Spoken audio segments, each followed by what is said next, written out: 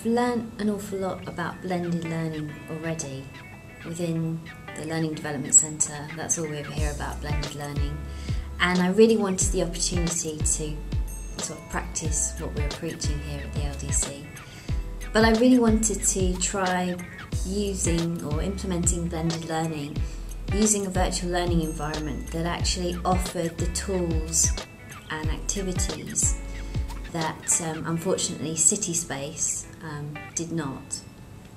So I was really looking forward to using Moodle with our students on the MA in Academic Practice module, specifically the baseline module, which is the Learning, Teaching and Assessment module.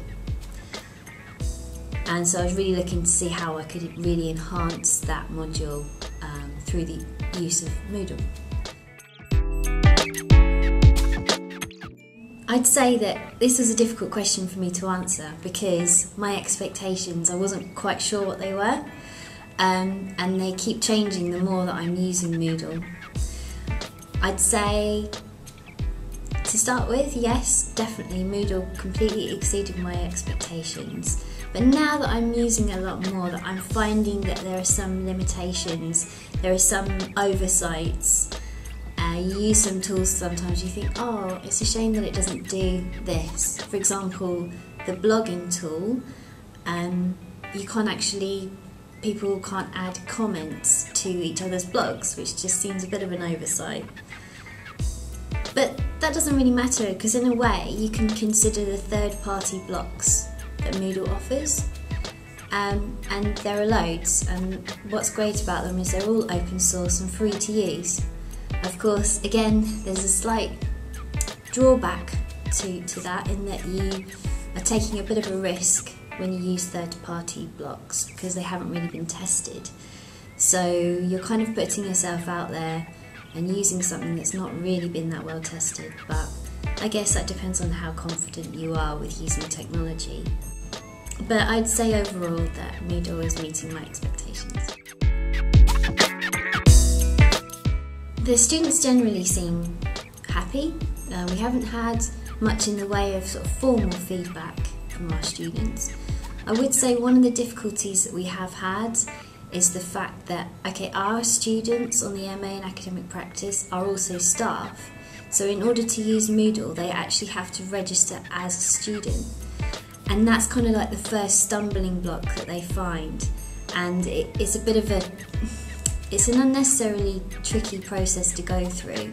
And that's kind of like their first introduction to using Moodle, is to go off and get themselves a student account, then log in. There's all kind of silly problems along the way. So that's kind of been a bit of an issue. And also, I'd say anecdotally, we've had some comments from students saying that Moodle hasn't been used consistently across all the modules in our programme. So, for example, our foundation or baseline module, the Learning, Teaching and Assessment module, is using Moodle really well, but then students might find that other modules aren't using it so well simply because we've really invested all of our efforts into changing this module, but we do need to make sure that all of our other modules across the programme are consistently enhanced in the same way as the first module.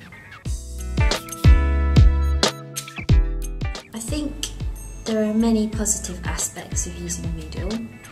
The first one I would say is it's very simple and easy to use. There's because of that, there's a real satisfaction that you get out of creating something and then actually sitting back and observing it being used by your students. So that's a real positive aspect for me. I like the fact that obviously I can interact with my students outside of teaching days. Something I feel actually I wouldn't have been able to do nearly as well using CitySpace. The other thing that I really like about Moodle is that it does offer so many tools and activities, and it's quite fun to go away and try and create something around those. So, for example, thinking about the types of discussion boards and forums that you could create for your students to use.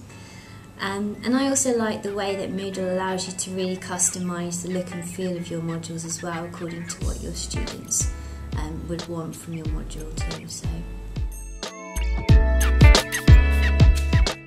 Yeah, well actually we've changed the Learning, Teaching and Assessment module from what it was in July this year to what it is now.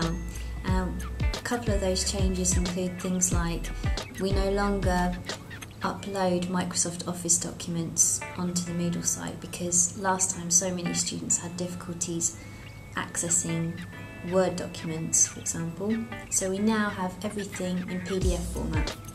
It's a universally viewable document, everyone can download them. The other thing that we do is we're just now uploading all of our content and activities onto Moodle before students log into Moodle. This is because if students log in and they just see a very empty Moodle site, they're probably not going to engage with Moodle again.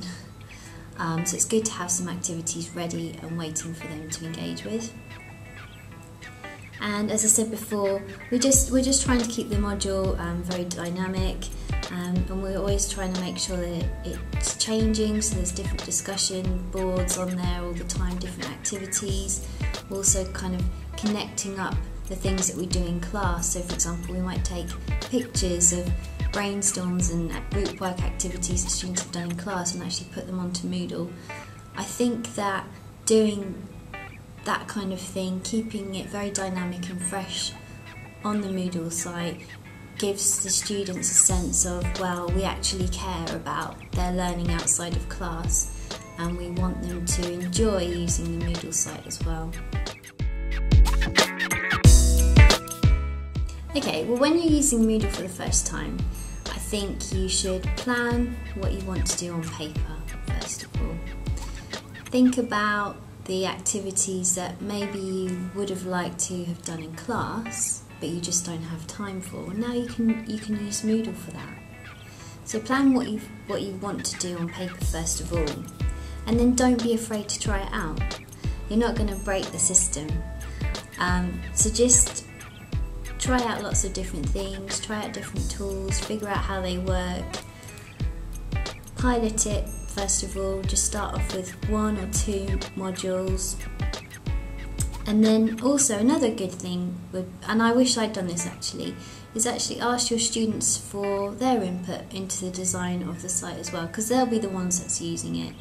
So that's what I would recommend that you do, and just have a go.